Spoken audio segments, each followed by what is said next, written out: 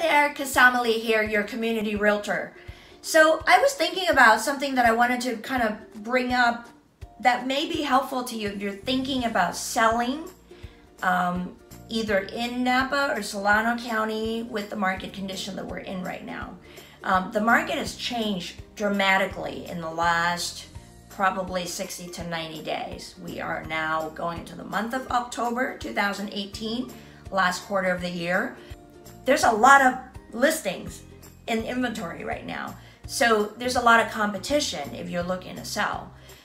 And I think one of the things that's important for you to know is, as a realtor, and I'm pretty active in having listings on the market, and I've been blessed to be able to do that and also represent some really amazing buyers looking and are shopping in the market full of inventory. So I kind of have been experienced on both sides. So I want to kind of give you a tip if you're looking to sell, okay?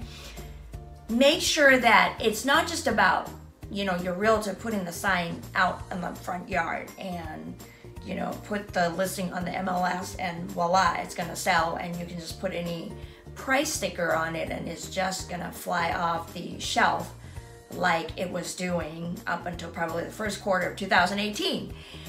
It's really important for you to have your property be priced well. And what I mean by that, it's not what Zillow says, what Redfin says, and no disrespect to all of those you know, third-party syndicate sites.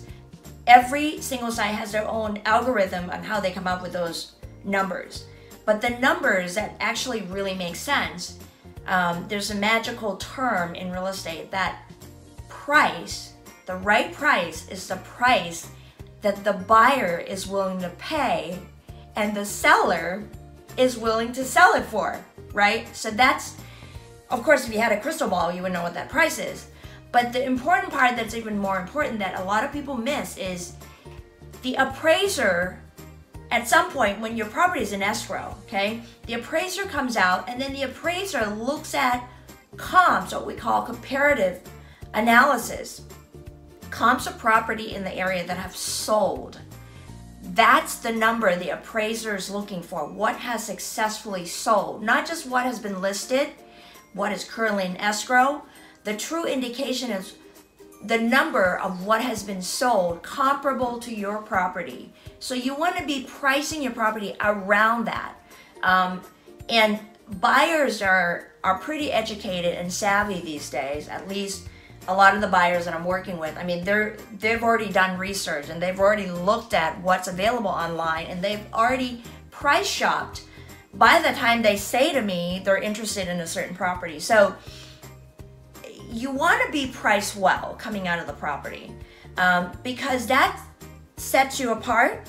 That also will reduce the number of what we call days on the market, how many days your property is on the market, based on how much you price it at, okay? So I just wanted to leave that with you. So if you're looking to sell, be thinking about those elements that I just mentioned. Of course, you want your property to pop. When I work with my client, any seller that, you know, I've worked with, you can ask them.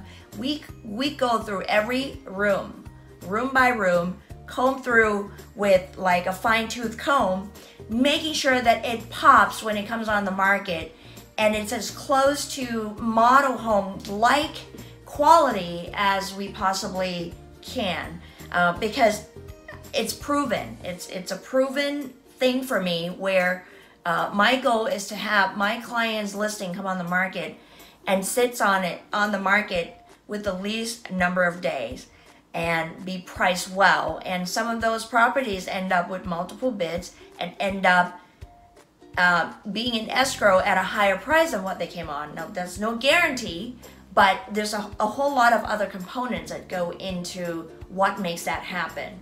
So this is Kasama, your community realtor. I serve in Napa and Solano County, American Canyon, Napa, Vallejo, Fairfield, Benicia. And if I could answer any questions for you, feel free to just text or call me 707-567-1049 or email me at kasama@kasamasales.com. Have a great October. Hi, thank you for watching.